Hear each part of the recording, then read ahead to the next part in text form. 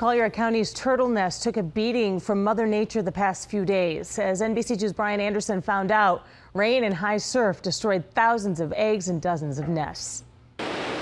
Today's brief bouts of sunshine shed light on sad sights along Collier County's beaches. Wow. Really? Yeah. The county tells NBC2 rain and strong surf destroyed at least 17 sea turtle nests.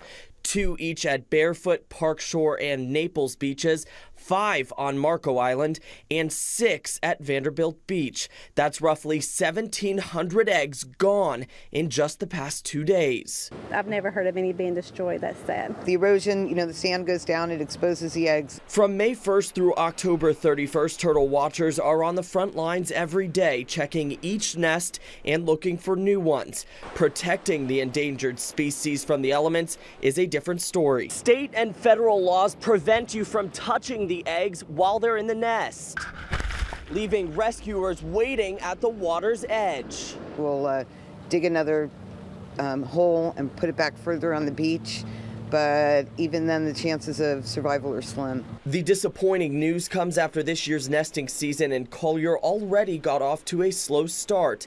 8 out of the county's 10 beaches still have fewer nests compared to last year's totals, close to 240 fewer at this point. Last year the water temperature was 81 last week of April, and this year it was until the last week of May. More dark skies and big waves Tuesday kept those watchers on edge as they waited to see whether Mother Nature would claim any more nests. In Collier County, Brian Anderson, NBC2.